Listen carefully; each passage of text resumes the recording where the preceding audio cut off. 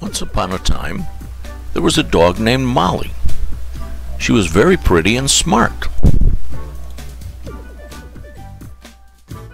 She liked to put her ear to the floor and listen for the movement of critters that would upset her master.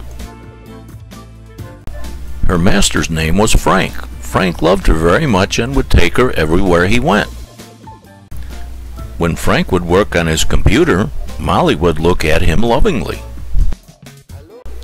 Whenever the doorbell rang, she would become cautious and show her teeth. This was her way of warning Frank of any danger. One day, Frank decided to travel to the enchanted lake to go fishing. The lake was the domain of Molly's sister Oreo and cousin Muskie. Muskie hasn't been herself lately, ever since her encounter with the billy goat a while back. She just enjoys laying on her back and make faces like the billy goat, and she does this all day. Molly enjoys visiting them at the lake, but this time she wasn't able to go because this was the season musky fish would jump out of the water to eat small dogs. This is Steve. He's the keeper of the enchanted lake.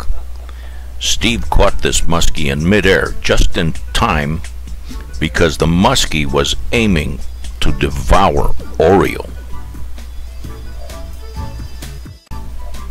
When Molly was made aware of this, she became very angry and she showed her teeth.